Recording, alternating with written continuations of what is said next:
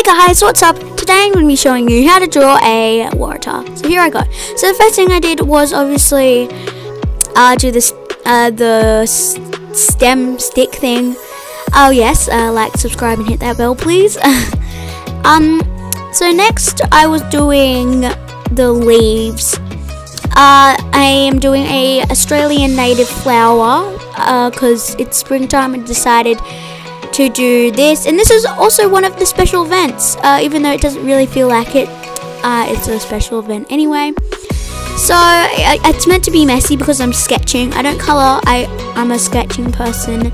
So yeah, I'm going to I think I'm gonna do 4 leaves. So yep, 4 leaves we're doing. I'm trying to add as much detail as I could. But this is as best as I could do. So this is the last leaf, and we are done those leaves. Now we're going to do the flower at the top. So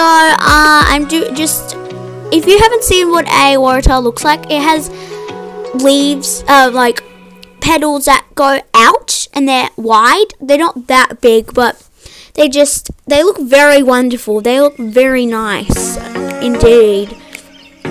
So I'm just going to do that. So yeah. So it was pretty boring doing this petal things, but just letting you know, if you want to copy me, you can if you like. But I'm not gonna lie, it's actually pretty hard.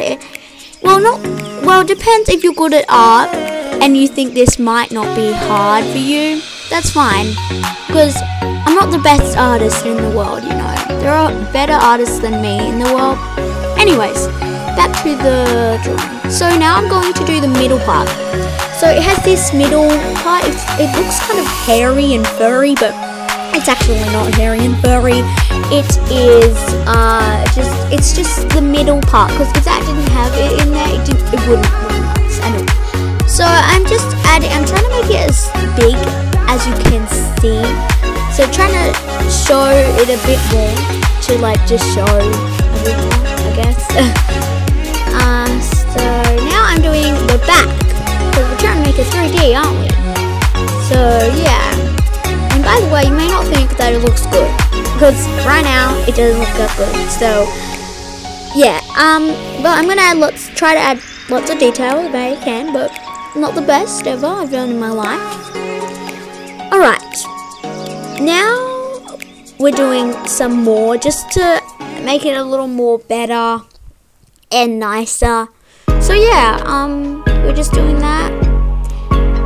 Yeah, that kind of does look a little horrible, I'm not gonna lie. I think I might rub those out later, but yeah, we're just focusing on the detail right now, so that's basically what we're doing. Anyways, yeah, so now we are doing more leaves. Well, there are a lot of leaves on waratahs, I mean petals. Lots of petals. Oh, now we're doing the detail. So I just coloured in a bit of the top of the waratah, just colouring the top, just the tips of it, so it doesn't look too overcoloured, because if you did that, it wouldn't look nice. Oh yes, and as you can see, I did make it a little nicer. And there we go guys, it's all finished, so I'll see you next time.